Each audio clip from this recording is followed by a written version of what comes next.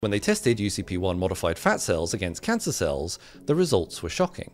Just published in Nature Biotechnology, scientists at the University of California, San Francisco asked a bold question. Could we skip the freezing cold and still harness brown fat's metabolic power? Or more simply, keep the hunger, lose the shivering? Using CRISPR, they began genetically engineering white fat cells to behave more like brown fat. By inserting upregulated specific genes from brown fat cells, they aimed to create a new kind of cell, one that could outcompete cancer for nutrients without needing to be cold activated. They called these hybrid cells the slightly unattractive sounding beige fat. To figure out what genes worked best, they ran a transwell experiment where two different cell populations share the same nutrient pool but are physically separated.